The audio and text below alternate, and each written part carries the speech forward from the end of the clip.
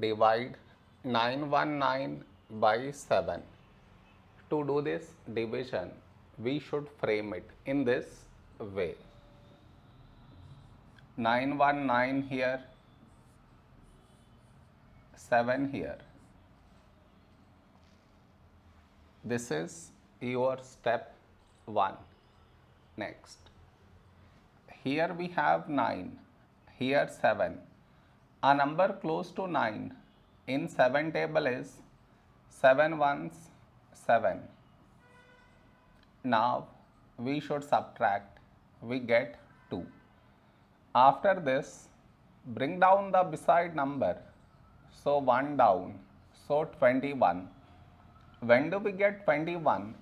In 7 table, 7 3s 21.